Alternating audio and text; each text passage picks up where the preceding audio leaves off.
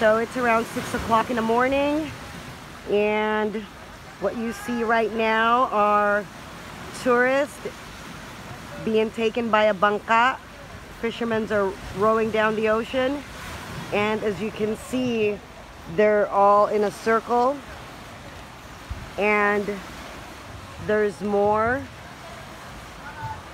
sailing to the shore, to the sea, and they're all snorkeling to see the whale shark,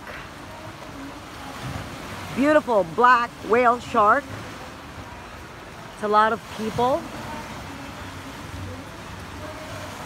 and of course the sunrise greets us,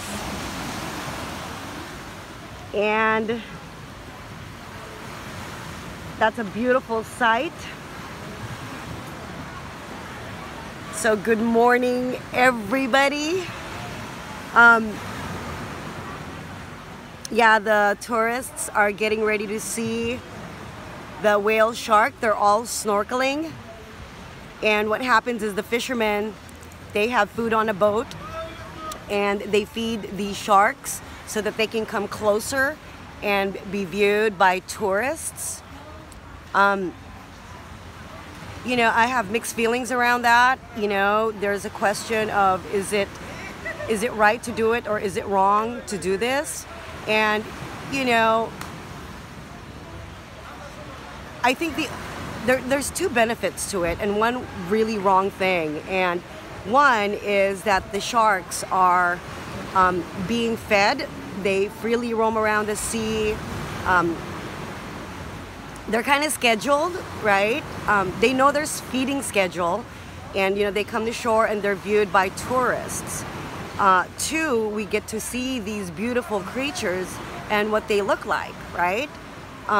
Those are two benefits to it. But I think where it goes wrong is that when tourists don't follow protocols and want to get so close to these sharks just to capture a photograph, it's really a violation. And you know, there's no ethic in that, right? They're not following the rules, and I think that's the only, I feel and believe that that's the only thing that can go wrong in this situation, is tourists not following the rules, right? So I've read a whole lot of thing about tourists wanting to touch them and all of these things, and you know what, you can't do that, right? We want to take a look at that. Hey, you know what, we're already seeing these animals, why don't we respect rules, and most importantly, respect the animals, right? The sea animals. And so that's the only thing I feel that's wrong with it. And you know, anyway, look at them all go. They're all snorkeling, and if you ask me, that's a ton of people. Too much movement, too much energy under the water. And originally I wanted to snorkel, but I'm not going to. Instead, I decided to get a private guide. So I'm gonna get in the water after all of them are done. They should be out there for a half an hour, and I've got their master diver here who's gonna take me under the sea, and we're gonna explore together with another fisherman above feeding these whales. There's 4 of them down there. So, you know, I'm looking forward to encountering, having that intimate encounter, and it's just me and the the diver. I found out no one else wants to dive. Everybody comes here to snorkel. And I'm just looking forward to seeing these beautiful things. And yeah, so that's what's going on right now. That's where I'm at, and hopefully that one day all of you can come to the Philippines and Cebu, because Cebu is the only one that has these beautiful creatures, and Philippines is surrounded by water. It's the main island, and you know, we're leading top #1 coral reefs in the world. That's why divers all come here to experience the beauty under the sea. And yeah, so that's it.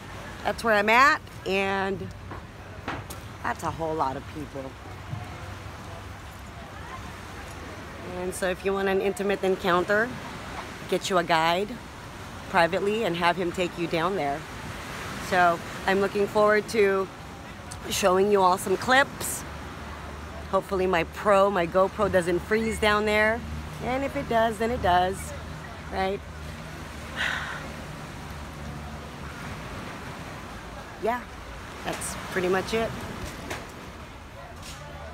It's beautiful in the Philippine Islands. I'm humbled.